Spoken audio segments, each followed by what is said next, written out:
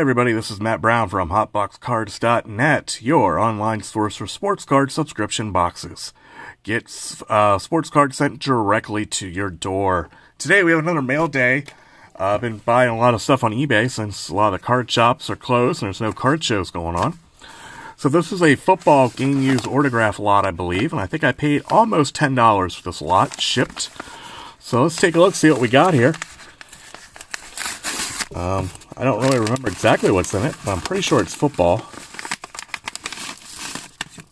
Or no, oh, these were the vintage baseball I got. Okay.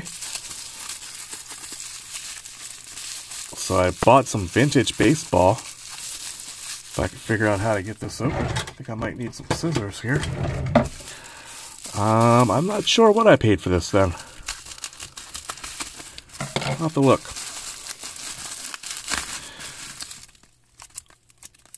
Alright, here we got 23 cards from Vintage Topps here, probably, I think. Alright, these are 19... I forget the year. 65, I think they are. Alright, so we got the Reds, Jim Maloney.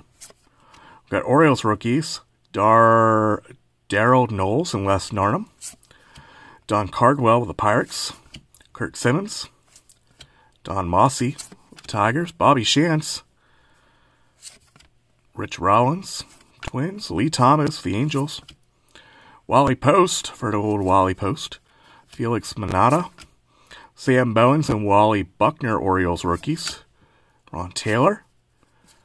Skipped one there. Dale Crandall, the Giants. Dick Sisler and Veda Passon. Norm Siebert. Joe Pagan. Jose Pagan. Sorry. I've heard of him. Woody Held. There's a checklist card that's not marked up. That's nice. Willie Davis. I've heard of old Willie Davis. We got Bob Rogers and Ed Sadowski. Angels backstops. Duke Carmel. Mo Drabowski. Something like that. And Dick Nen and Nick Wilwhite.